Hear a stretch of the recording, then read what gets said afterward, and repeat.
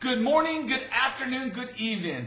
Whatever time you're taking time out of your schedule to watch this video, we're so appreciative. It means the world to us. Welcome to another episode of Experience the Benton Benefits. My name is Mike Benton, and I'm half of the Tina and Mike Sells Home team. We truly appreciate you taking time out because we know you could be doing a million different things, but you're taking time out to watch our video. And we want to continue to build our team through more market introductions from friends and family like you by bringing more value than we take in payment. One of the ways we're doing that is bringing these videos each and every week on important topics to you on your couch. Today's topic is renting versus owning. I bet you think that because I'm an agent, my wife and I are full-time realtors, I'm going to tell you buy. No, I'm not. Because that's not always the best scenario or case for most people, all right? Not everybody's ready, and there's 5 reasons. Number 1, people rent for flexibility.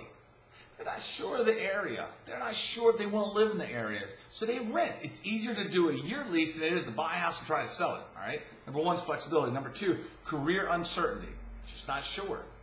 Maybe they got a new job, maybe they're finishing up schooling, maybe they're getting certification. They're just not sure of the career. Number 3, bad credit. I know that's a no-brainer. You thought that was going to be number 1, didn't you? But bad credit. Well, maybe they can get it one day, but at this moment in time, they can't. But they need a place to live, so renting is their the best situation for them. Number 4, income uncertainty. They're not sure how much they're going to make, and if it's steady. Maybe they're a contractor, and they're on a 1-year contract, 2-year contract. They're just not really sure where this is going to lead. Number 5, less maintenance when you rent versus when you own. When you rent, you cover certain parts of which is all negotiable in the lease. When you own all the maintenance, right? So that's the 5 reasons. Don't worry, I'll list them below. So if I talk too fast, they're below. Now, why should you own? Now, I will tell you that if you have an option to do both, then you really should look at renting because, not renting, to buy, because there's a little bit more meat on that bone. The juice is worth the squeeze, if you know what I mean. So, number 1, on buying, equity. You can build up equity. See, when you rent, you build up the landlord's equity. There's nothing wrong with that, but it doesn't benefit you. When you own, you build up your own equity. See, every year, you're tapping and paying down that mortgage. Their house should go up some in value, but you're building some equity into that house. So, God forbid, a medical emergency should happen. There might be enough equity that you can pull out to pay for it. Now, I'm not condoning doing a home equity or line of credit to pay off credit card debt or buy a new car or take a vacation. I'm saying if there's an emergency that comes up, you might be able to tap into your equity. If you're renting, that wouldn't be the case.